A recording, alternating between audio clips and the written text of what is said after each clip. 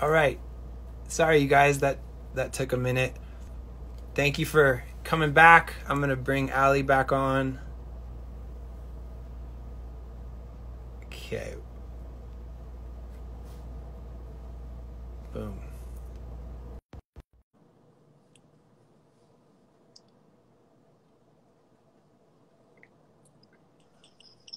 Hi. Hi. We did it. Yes. Thank you for thanks for coming back. Yeah, of course. You guys, the only bummer is we lost all your questions. so Oh gosh. so if you don't mind resubmitting your questions, we'll definitely get to a few of those. Again, there's a question mark icon at the bottom of your screen. Ali, I thought about one other question I wanted to ask before we get to questions from these folks. I feel like so many people loved the story of your comeback with the national team, Mm-hmm. of being away from the U.S. team that so many people felt you belonged with all along, and it was 2 years, right? So 2 years goes by, and then suddenly you're back.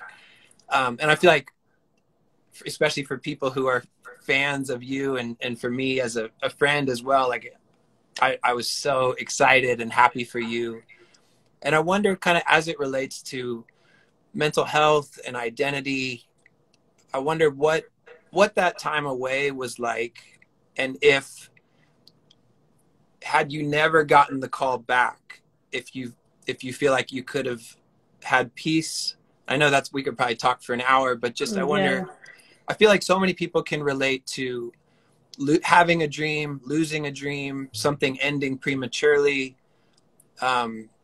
And I just wonder if there's anything you'd want to share from that time, if hopefully that makes sense. Yeah, complete sense. I think I really struggled through that time. I don't, being fired from my job and, not really given a reason why it was really difficult to leave a relationship, having like I have that separate. Um, but understood that, what, this is me and I'm going to be the ally no matter, if I'm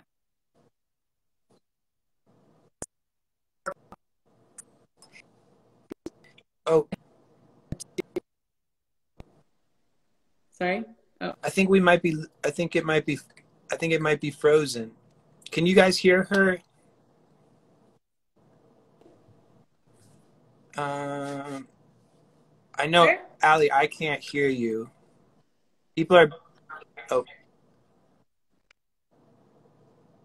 can you hear me? I, Yes. I, okay, I can see you and hear you now. People are blaming Orlando Okay. Wi-Fi. I mean, it probably I is didn't, because every time I get on Instagram Live, it's so poor. Maybe it's just my house.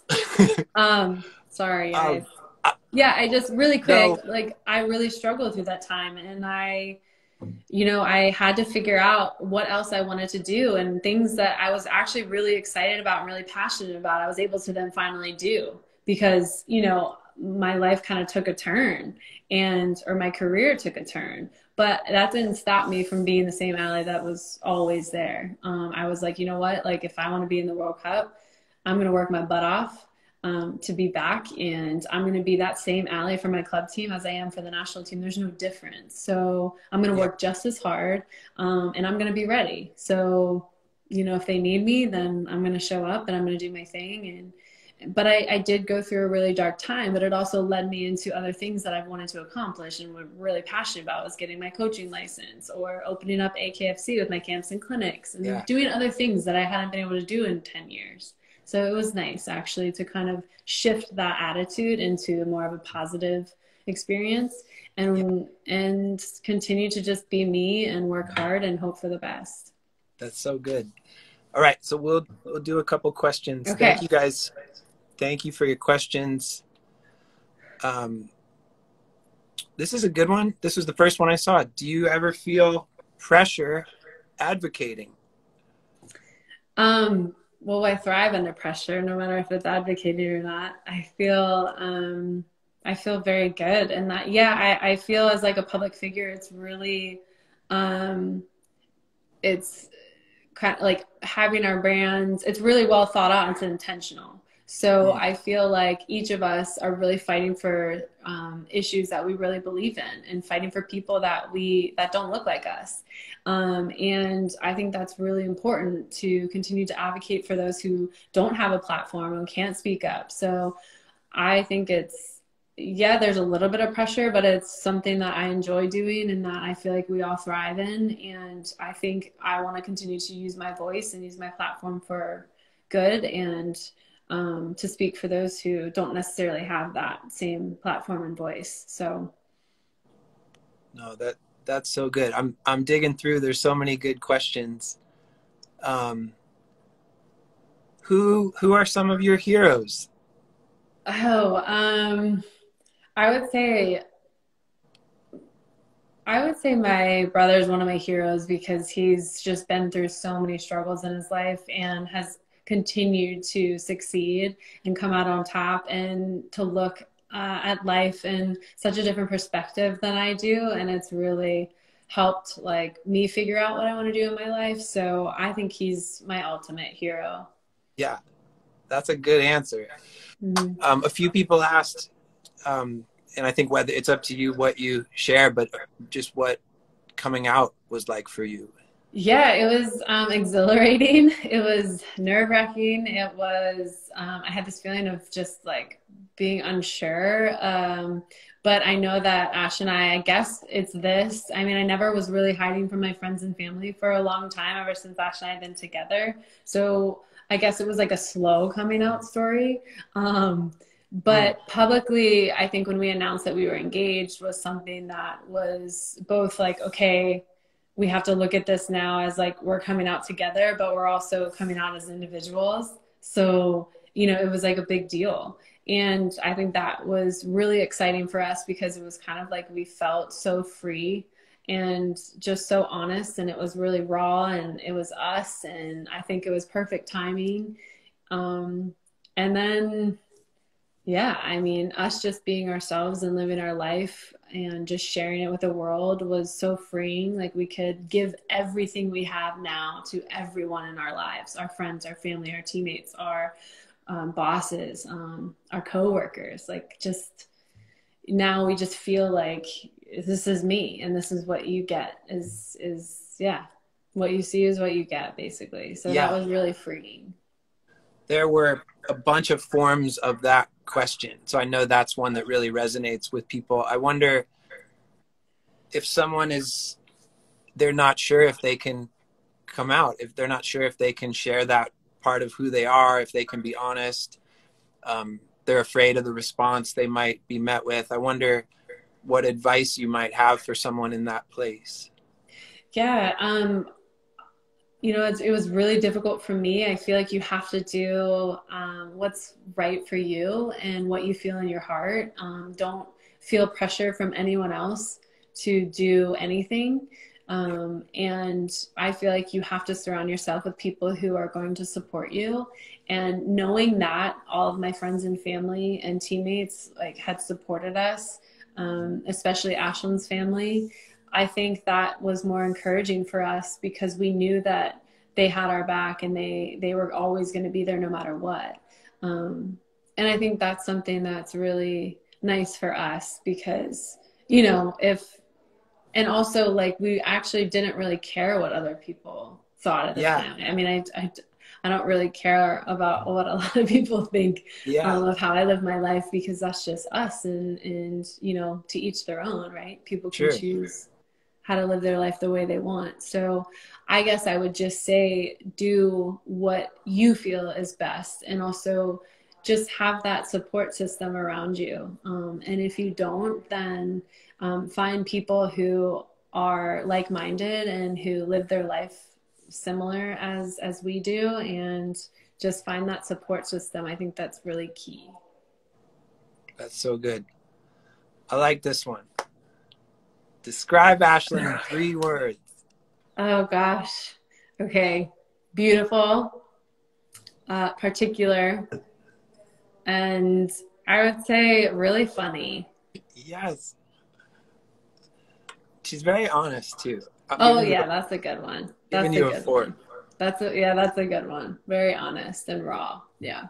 All right, maybe one more. Is that cool? Yeah, one more. I'm good. Okay. You guys, there's so many good questions, so thank you. We'll have to do this again. Oh, I would love that.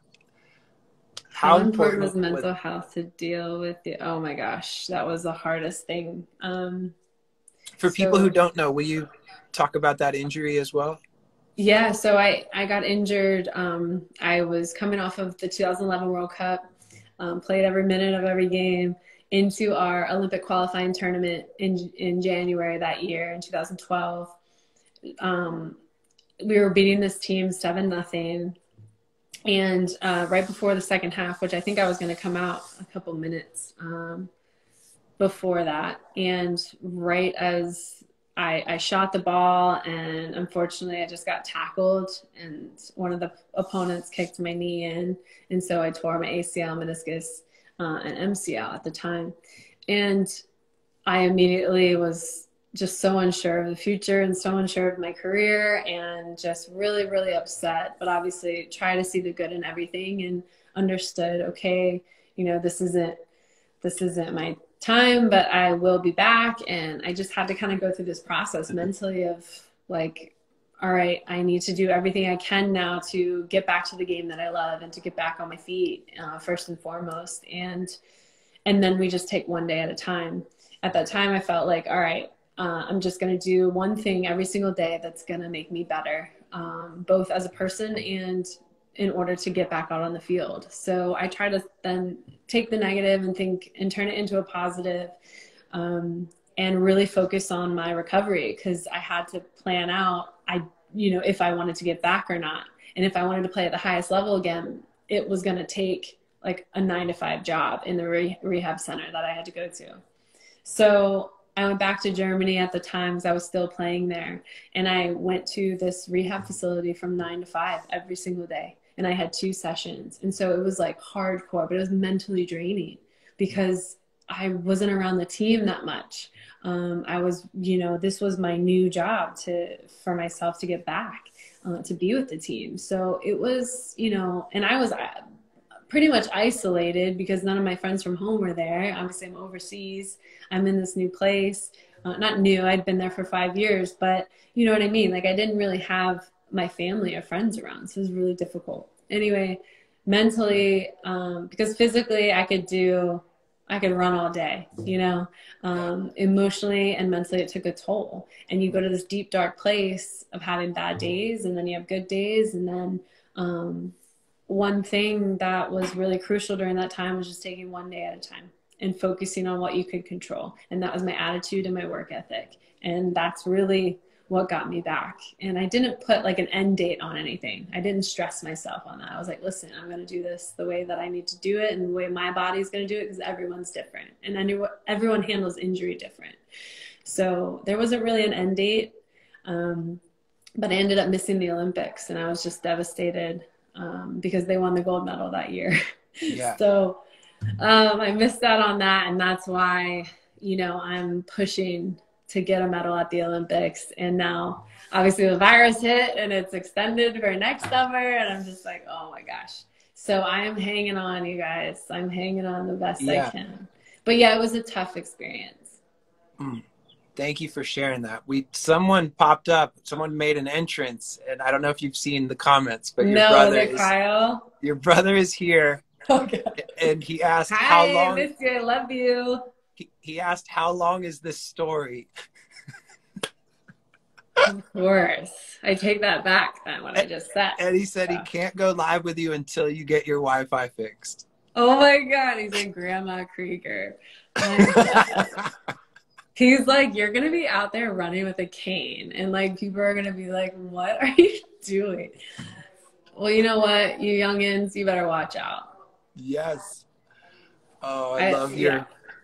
I'm so glad he's here. You should do a live with him. Oh, I'm putting him on the spot. I'm all for it. Yes. I told you, I met your brother randomly at the Orlando airport, and it made me so happy. And then I got to meet him again. Maybe at a game once or twice, but then obviously at the wedding, and it was awesome. Yeah, he's incredible. So I'm sure everyone would love him here. Kyle, you have to watch this back because we've been singing your praises. Yeah. So you know what? Take those comments back. Yeah, you got to be nice. Well, Allie, I want to let you go, but thank Thank you so you. much. Thank you for your time. Thank you for being here. Thank you for being so honest. And yeah, just thank you for sharing so much of your life and so much of your story. Thank you for not only supporting Ashlyn as she supports To Write Love, but thank Yes. you for your support as well. Yes, I love you guys. And thank Um, you for being such a wonderful friend to us and so supportive of us um and also of us playing soccer, not just as friends, but oh, as athletes. It's amazing seeing you in the stands every single home game. It just means the world to us. So thank you. we no, we love going, and I love bringing my family, my nephews. So it's an Yeah, honor. Will you stay safe and healthy and enjoy the rest of your day? Say hello to Ashlyn for us as I well. will. I will. Thanks, All Jamie. right. Bye, Thanks, you Allie. guys. Thank Okay. you. Bye. Bye.